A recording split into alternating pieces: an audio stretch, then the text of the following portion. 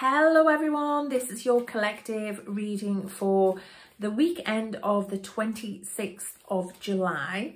So you may find that you resonate with all of these cards. It is my intention that they will resonate with as many of you as possible.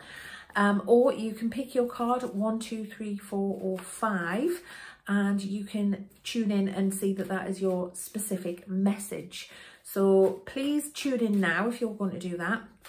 I'm going to draw 5 cards. I'm just shuffling now.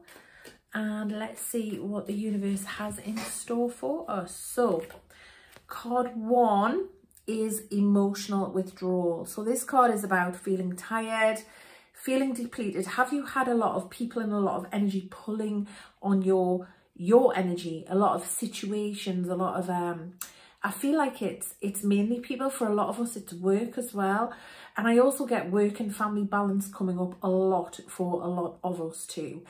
It's not mean to look after yourself, I feel, is the message that we need to hear.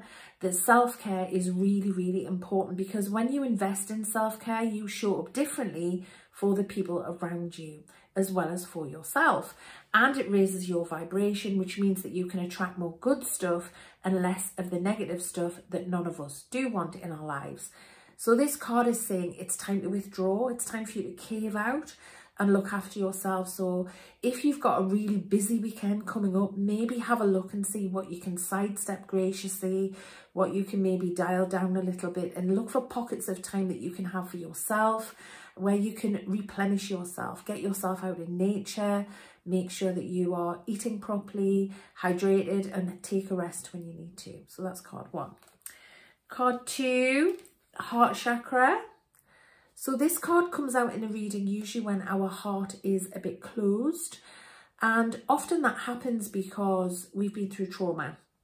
So in my experience of doing energy work and reading for people, when we go through a traumatic time, our heart center can shut down either altogether or a little bit, and that's usually defensive because we feel overwhelmed, especially if you're an empath and we are feeling so much that there's an aspect of us that just shuts that down. It's not a conscious thing, it's just something that happens.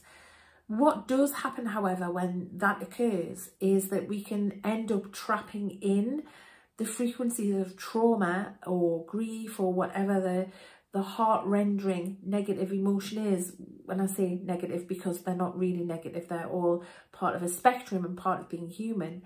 But you can trap those frequencies in. So it's sometimes important to work on opening your heart and sending energy to your heart and just taking a few minutes of breathing. Gratitude is immensely powerful at opening your heart. You can drop your head and you can breathe into your heart chakra as well if you wish to. But be gentle with yourself as well, because if this has happened, it's because you've been through a difficult time. Okay. Card 3.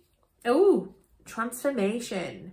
So if you pick card 3, this is the death card in a Rider-Waite deck, and it's a very lucky card. It's all about aspects of you or old ways or all parts of your life or experience dying and moving away. It's about new beginnings, and it's about allowing the process. So not being scared and hanging on to stuff that's expired or stuff that's starting to drift in your life, allowing that to happen, and knowing that sometimes the opposite of law of attraction happens, whereby if you're not in alignment, stuff is moved out of your way, and so are people sometimes, and that is okay. And allow the new stuff to come in. So a great time of rebirth, of starting new things, of starting new projects, relationships, new opportunities. So look out for them. So number 4, stand your ground. Has someone been pushing you around? Are they violating your boundaries? Do you feel like perhaps someone's goading you, or perhaps picking at something all of the time? This is about you being in your power. And a lot of us shy away from this because we feel that being in our power might mean that we have to be hostile or aggressive. It doesn't at all. Being in your power can simply be you having good boundaries and maintaining them. So boundaries, remember, are little fences made of love, and they assist the other people in the equation as much as they assist you, because you're teaching them how you want to be treated. And sometimes having good boundaries in a relationship can actually save a relationship or can really help a relationship to heal. So stand your ground, find out what you want and be in your power. I think for a lot of us as well, this is going to be about other people taking from us and not being in fair exchange, whether it's time, energy, money. It's okay for you to put the brakes on that. In fact, it's going to help them as much as it's going to help you, although they won't realise it in the short term. In the long run, it'll become obvious. And the last card, card number 5, foundation and achievements.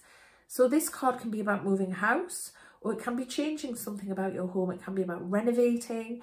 It can be about buying land as well. It's divinely timed and it's a happy thing. So if you've got an inkling that you want to move house or that you want to change things up, then this is a good time to have a look. If you haven't and something comes on your radar, stay open, do a gut check on it, and then take the action that you need to. Okay, so I hope that's helped. Please help me back by leaving a comment, a like, and even a subscribe would be amazing. And I'll see you soon. Have a great weekend. Bye-bye.